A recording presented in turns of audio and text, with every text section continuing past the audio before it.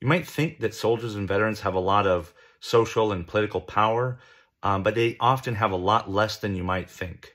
Let's explore why. So in part one of my series, Building a Better Future for Military Families, I talked about bias and how civilian bias can make us think less of soldiers, veterans, and their families than we're even aware of. And so in this part, I'm going to talk about power, political power, social capital, and how there's often less of it going around military families than you think.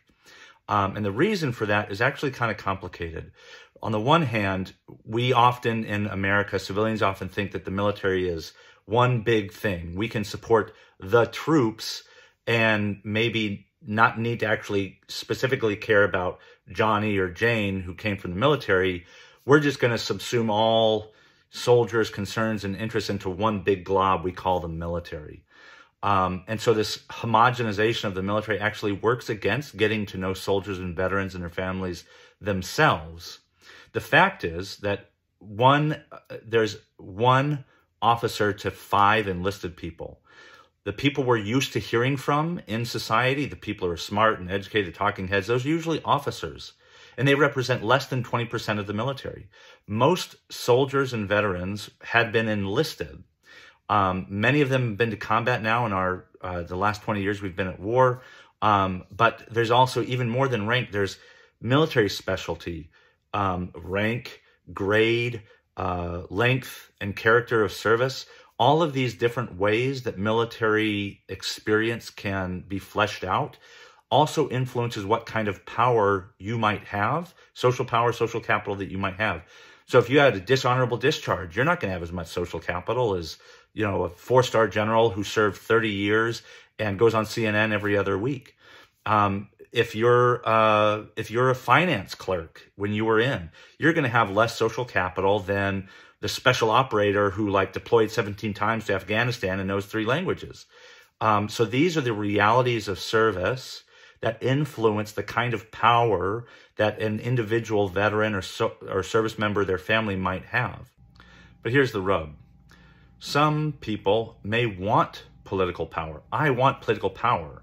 I want the conversation to change around soldiers and veterans. I want human dignity for soldiers and veterans, and I'm willing to fucking fight for it. But not everybody wants to. I've spoken to plenty of other service members and veterans who just want to lay low, who said, for example, one young man in seminary with me said, what they don't know, they being administrators, they being officers, what they don't know can't hurt me.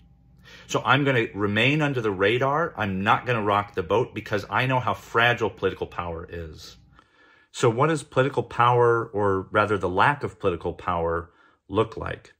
For example, when I started an investigation, a complaint at Duke University, and it was just a shit show with how poorly done the investigation and the interviews was, I wasn't able to find a satisfying amount of accountability because the law that was written to protect veterans was written so poorly. We can write shitty laws for veterans and they won't change because veterans don't have the political power to change them. I'm not talking about just straight voting. I'm talking about the ability to rely on my service to affect change. In the 116th Congress, after discovering all the loopholes and gaping, sucking chest wounds in VEVRA, I pounded the pavement on Capitol Hill and I went to the House VA Committee, the House Armed Services Committee, the House Committee on Education and Labor, all of these different committees in the House and in the Senate, and most, if not all of whom, were chaired by non-veterans. And when I spoke to staff, or if I got the opportunity to speak to a member themselves, they just kind of nodded their head, thank you for your service, and did nothing. The most glaring example of this is with Mike Levin, who is now my own representative here in Laguna Niguel, who hangs up on me, who accuses me of being angry and disrespectful, and nothing changes so long as civilians can rely on stereotypes and caricatures to dismiss the legitimate concerns of soldiers and veterans. That's what I mean by soldiers and veterans lack political power. I can't actually say I'm a veteran and therefore I deserve this.